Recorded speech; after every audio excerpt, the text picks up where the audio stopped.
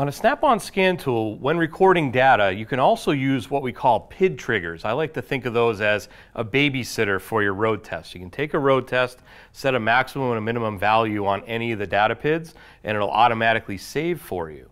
Well, another thing that you can do, not just using maximum and minimum on a PID, you could use a switch to use that sort of a master save button. So let's walk through how we would do that on the SOLUS Plus.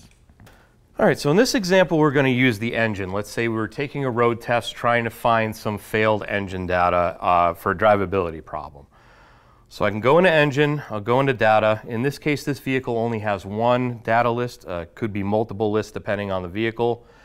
And what we could do is if we knew what we were looking for, if we knew, say, maybe an oxygen sensor was having a problem, throttle position sensor, we could set our maximum and minimums on those data PIDs, drive the car, and when it goes out of spec, it'll save.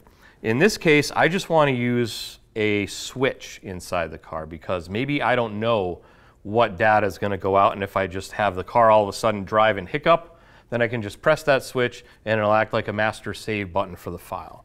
So in this case, I know if I turn on the cruise control switch, that should work. So I'm going to scroll down a little bit, try and find that cruise control switch. There we go, cruise control main. So we'll highlight the PID we want to use. We'll go up top here, it looks like a squiggly line with a line above it and a line below it. That's my PID trigger. We're going to click Set Trigger. Now we're going to set the maximum. This is an on-off, so it's simply an either or. So on is my max, hit continue. Off is my minimum, hit continue again. Now we see we have two gray lines.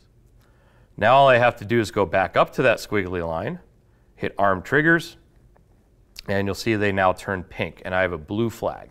That means that PID is being watched for a maximum and minimum value. I'm going to go over and hit that cruise control switch, and we should see it change. There we go. So there we heard it change, we heard a beep, and then we see now the flag is red, so that means it has triggered and it's gone by. We also see there's a red line there where that PID triggered, also records a few more frames and saves it. But we can see the red line where it triggered.